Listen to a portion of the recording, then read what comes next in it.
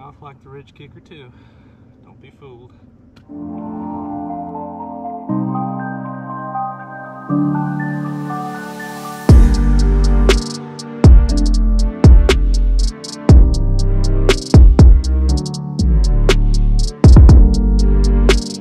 Alright guys, what's going on? Welcome back to the channel.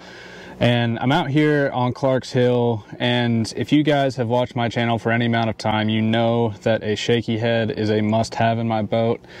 I don't know the last time I got in my boat and went fishing without a shaky head tied on. So, having fished a shaky head so much, I feel I'm a bit of a shaky head sommelier or a connoisseur, however you want to put that, whatever fancy words you want to throw in there. And this shaky head from Five Bass Tackle and ALX rods is called the Ridgekicker.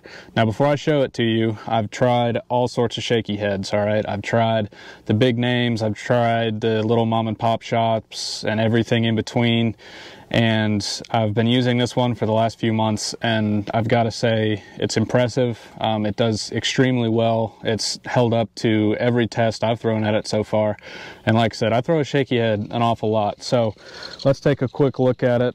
So this is the Five Bass Tackle Ridgekicker. So the head design on this Ridgekicker is very unique. I've never seen another shaky head like it. It's got these ridges in the head, both on the standing surface and on the sides. And what that allows to do is on a flat bottom, you know, gravel, sandy bottom, it's going to stand straight up, just like a typical shaky head would.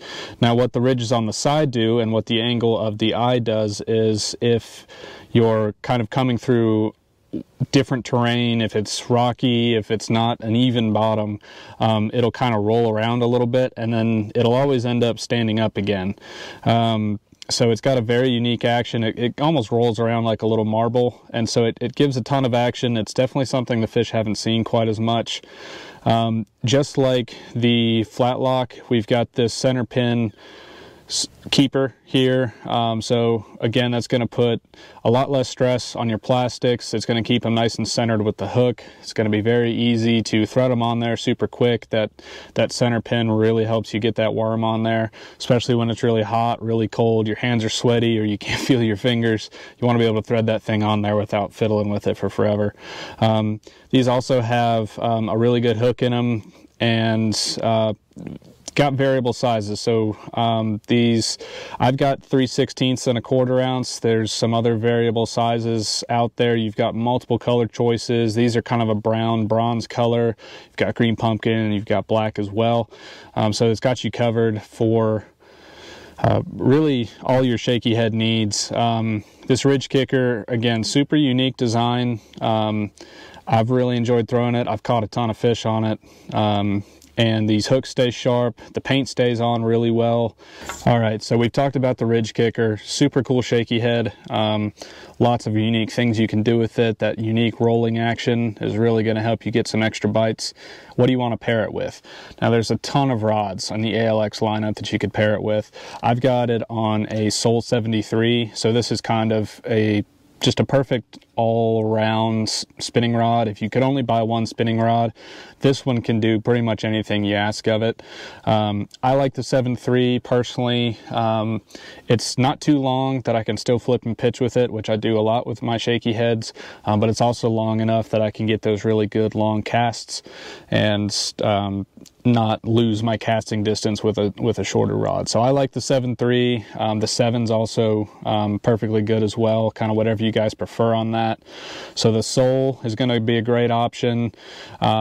I will also pair the Ridgekicker with an Enox Hunch. Now, that's a little bit different, obviously, in that the Hunch is a bait caster. And so one of the things I love about the Ridgekicker is its ability to come through cover. So as you guys have seen, I flip and pitch a shaky head a lot. I flip it in some really nasty stuff, and this Hunch gives me the ability to flip that shaky head in there, but keep the efficiency and the power of a bait casting setup. I feel a little bit better. I can use a little bit heavier line and have a little bit stronger reel to get that fish up out of the cover. And I like the ease of use of a bait caster. I can just keep flipping and pitching and not be opening a bail and stuff like that all the time. So Enoch's Hunch is going to be a great option for a ridge kicker if you are looking for a bait casting shaky head rod. This one's been great, super lightweight, super sensitive.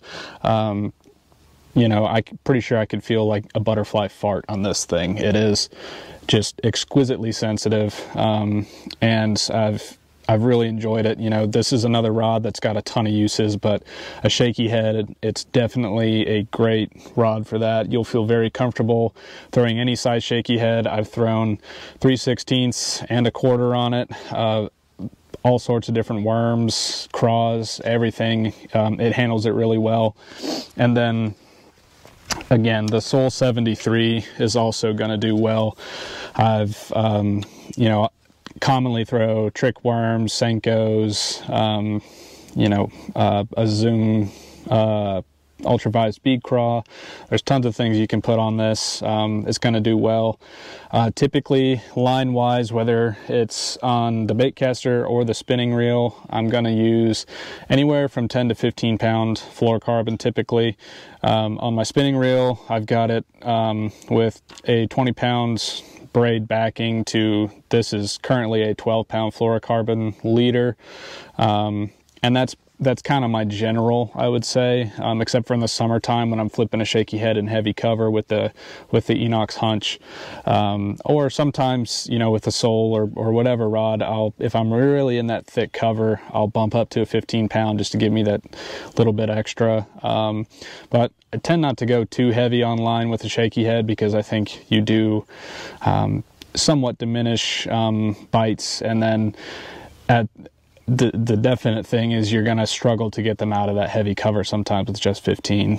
So, you know, it's one of those things. If it's too much for 15, then I'm probably not going to do a shaky head. I'm probably going to switch to a Tokyo rig or a jig or Texas rig, something like that. But anyways, that's another story for another day. So your 10 to 15 pound fluorocarbon is going to be great to throw this ridge kicker on. And then I've got that paired with a 6.2 to 1 gear ratio reel. Again, I love reels in the 6s. I think you can do pretty much anything with them. So they're super versatile, which I enjoy, but I like a little bit faster paced spinning reel. You'll see a lot of spinning reels are in that 4 to 5 range. And again, I want to be able to pick up this line pretty quick so I can drive the hook home, get this ridge kicker up in the roof of that, you know, big largemouth's mouth, and then, you know, bring him to the boat ready to go. So guys, if you haven't checked out this ridge kicker yet, you really should. Go online at fivebastackle.com, give Alex a call, talk to him about it, go to the shop, check them out. These are super cool shaky head. I'm not gonna be throwing any other type of shaky head, I can tell you that much. This thing is extremely effective. Tons of different ways to use it, so make sure you've got them in your boat. You're going to want them, especially if you're on Clark's Hill, Lake Russell, Lake Murray, Lake Lanier, anywhere down here in the southeast. They're going to be clutch, but they're going to catch fish all over the country. And check out Five Bass Tackle and ALX rods for everything you need to have the best shaky head setup of anybody on the lake. Y'all keep chasing them.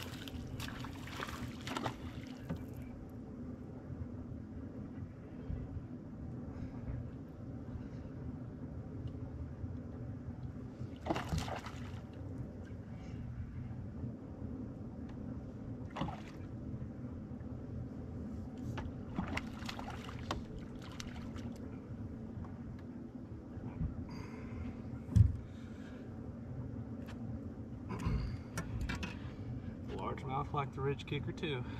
Don't be fooled.